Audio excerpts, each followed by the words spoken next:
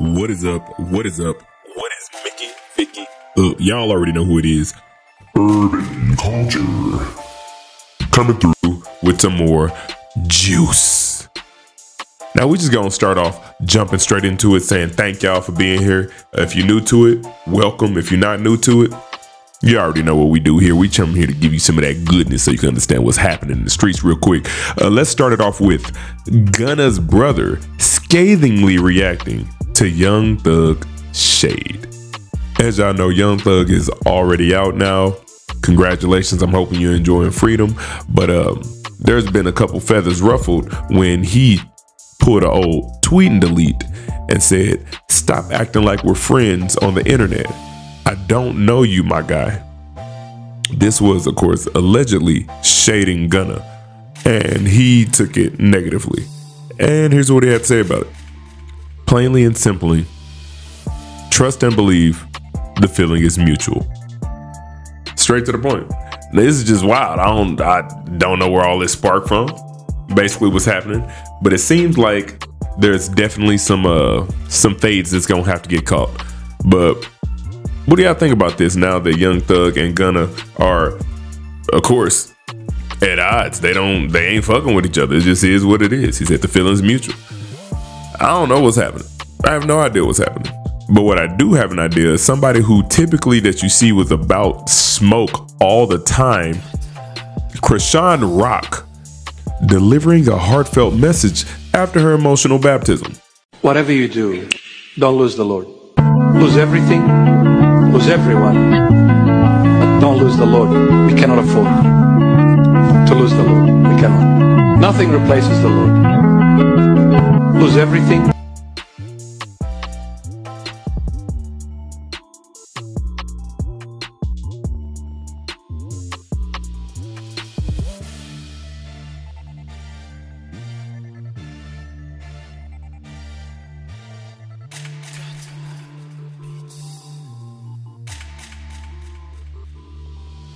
So as you see on the caption, it says, "Gracious God, today I rejoice in the promise of a new life that baptism symbolizes. Thank you for cleansing my heart and welcoming me into your family. As I rise from these waters, may I walk in the light of your spirit and grow in the love of Christ each day. Guide my steps, uphold me in faith, and help me to live out your truth in all I do. Amen." So definitely she is. It seems like she's trying to turn her life around. Straight up. Trying to turn all that around. Because you know she's been through a lot. And you know you already know the precedence that usually follows Chrisean. But it didn't just stop there. You actually got Carlissa Saffold surprising fans with her reaction to Chrisean's baptism. And if y'all don't know who that is, that's of course Blueface's mama. She said, "It might seem flip-flopping, but I ain't going to deny her if she joined my father's hood today. Y'all want me to hate her so bad. She gave her life to Christ today and I didn't see him strike her with lightning. Everything I hated about her was left in the water because I know what my Father in heaven can do. To God be the glory." So she's, of course, 100% backing Chrisean with giving her life to God. And I rock with it. I rock with it. If those are bridges that can be mended and of course fixed, all from this, just that turn of faith, which I think this is actually a very big thing for her to do. And it's going to be even bigger to pull off as far as, sticking to what it requires from you as a person. Best of luck. I hope it all turns out well for you. But what y'all think? What y'all think out there? Y'all think it's just a ploy? I feel like she actually trying to do that right now. There's a lot of drama and she trying to get through that. Get through that drama. But let's just jump into something else. Let's switch gears. We got Trick Daddy as he explains why he doesn't identify as African American. Check this shit out. I'm trying to figure out how Afro get in front of my motherfucking race. I ain't never been to Afro color. I never been to Africa. Afro or Africa. Never been there. I'm not from Africa. I'm born and raised in Goose, Florida. I'm born in Goose, raised in Liberty City in the Poker Bean Project. Ain't never went to Africa. Ain't thinking about going there. And I heard it's a beautiful place. Yes. And I know it's the motherland. Yes. But not my mother, not her mother, and not her mother's mother. That ain't their land. America, real true land is right here in the U.S. soils. He was definitely spitting, but not like life-changing spitting. But I feel him. I don't know why now I got Afro in front of my American, but it is what it is. You know what I'm saying? I guess that could be just that divisive language that we all need, or 100% he's just like, nah, nigga, I'm just an American. I'm a black American. But how do y'all feel about that? I know that's a touchy subject. You know, you got how people look at us like how Africans look at us here, and you know, they look at Africans in real Africa look at us African Americans like we the lowest totem pole. Nah, I'm playing. I don't know what they do. I don't know how we get looked at. Don't hold me to that. Do not hold me to that. But what y'all think about that? Do y'all think there's there's a lot more information that needs to get fleshed out, that we got to dig in deeper just a little bit more?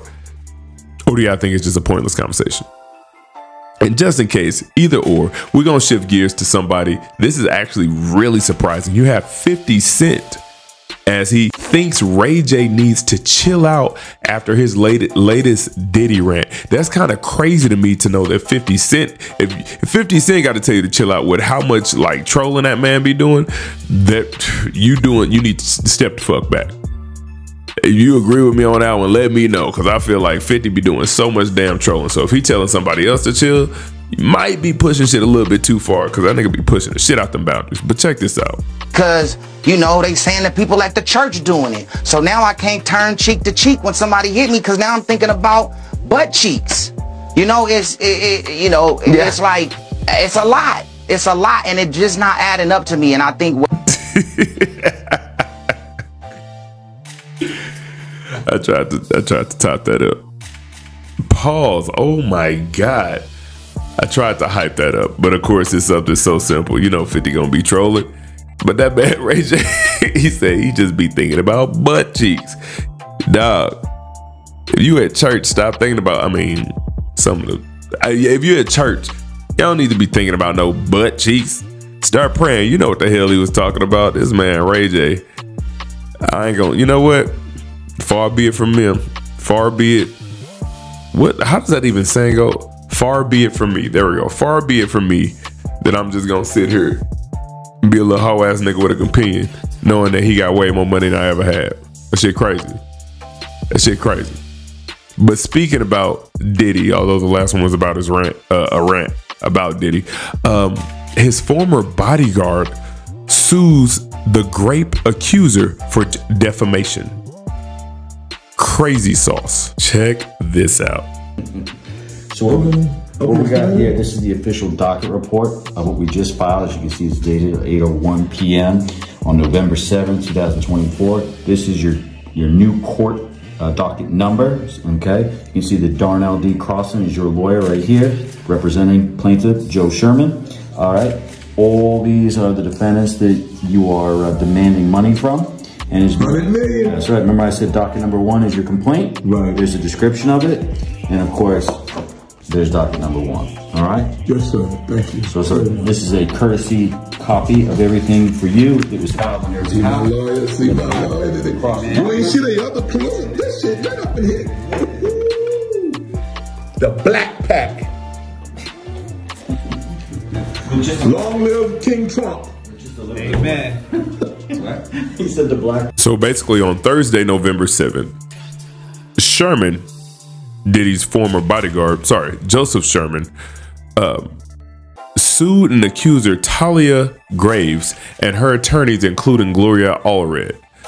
The suit claims that Graves made outrageous, disgusting, and life-altering statements and publishing without any regard for the truth. In her lawsuit against Diddy and Sherman, which was filed in September, if y'all remember that one, Joseph Sherman has never met Talia Graves, let alone graped her, as it says inside of the suit. One of the suit's main points is that Sherman could not have been involved since he stopped working for Diddy in 1999, 2 years before the alleged assault that Graves recounts in her suit. And he says he was persona non grata at Bad Boy, not even allowed on the premises because he left work for rival Def Jam. It's wild enough that you got these issues going on. You know what I'm saying? That people are actually out here doing stuff. But it's even crazier when you have something that so wildly accused you so confidently and you weren't even around for what they accused you for.